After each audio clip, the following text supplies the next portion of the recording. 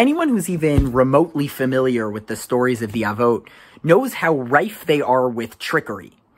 From Avram and Avimelech, to Yaakov and Esav, to Yosef and his brothers. In fact, the story of succession, of passing down the mantle and deciding who would be the one to fulfill Hashem's promises, is fraught with deception.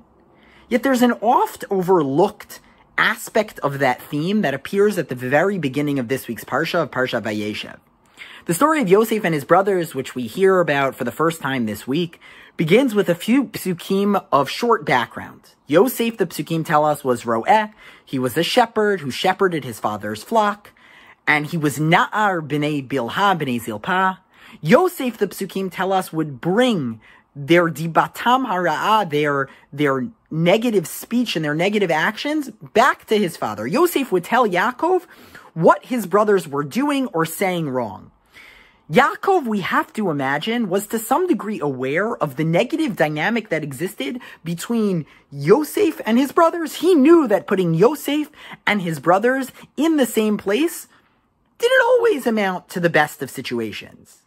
In fact, just a few psukim later, when Yosef recounts his dreams, Yaakov responds by scolding Yosef, questioning whether it would indeed be the case that Yaakov and the rest of his sons would really ultimately bow down to Yosef.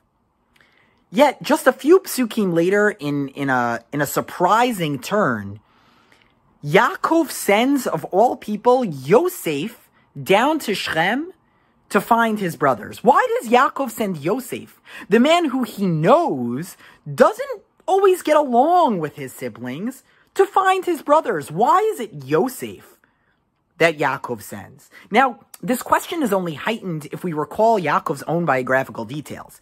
Yaakov is a man who, for the past few parshiyot, we've been told, whose life is colored by brotherly hatred. His own brother tried to kill him. Yaakov is intimately familiar with brothers who don't get along, and indeed, brothers who might try to kill one another.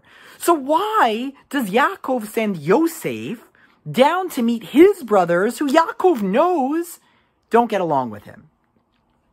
Now, I think the answer to this lies in a phrase that appears right after Yosef recounts his second dream to his father. The pasuk tells us that Yaakov rebuked Yosef for the second dream, and then the pasuk tells us, V'Yaakov shamar et hadavar. Yaakov kept it in mind, confirmation in Yaakov's mind that Yosef was the chosen one, that Yosef was going to be the one to lead. He was going to be the successor. He was going to be the one, ultimately, Yaakov thought, to rule over his brothers. Bearing that in mind and recalling once again Yaakov's own biography, an answer to our question becomes apparent. Yaakov was shomer et hadavar. And when the opportunity presents itself, he provides Yosef with his first opportunity to lead. Yosef, Yaakov thinks, is his successor. He is going to be the leader. So when Yaakov realizes that his sons may be in a situation of danger, after all, they're in Shechem, which the Rashbam reminds us, just in last week's Parsha, Shimon and Levi had gone down and conducted a murderous campaign in Shechem. They're in Shechem. They're in danger. And so who else would Yaakov choose except Yosef, who Yaakov thinks is going to be his successor, is going to be his leader? This is the moment, thinks Yaakov, that Yosef is going to begin to manifest his leadership skills. In fact, in recognition of the gravity of the task that Yosef is about to undertake, Yosef uses a loaded phrase in responding to his father's request. He uses the phrase hineni, as if to say, I'm ready. Here I am. I'm ready to do what leadership requires of me. And this story allows us to ask the question, well, what does leadership, according to Yaakov, require? What does leadership entail? Yaakov, the man whose life has been defined by treachery, by deception, believes that leadership requires the exact opposite, that leadership requires direct confrontation. Yaakov sends Yosef, of all people, to go find his brothers because that, according to Yaakov, is true leadership. That is what his successor will manifest.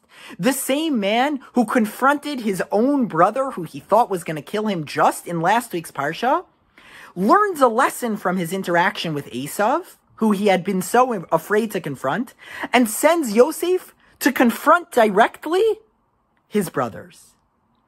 The answer to this question presents us with a lesson as to what true leadership, true taking on the mantle of the next generation requires. Namely, confronting our problems, confronting the people who oppose us directly head on.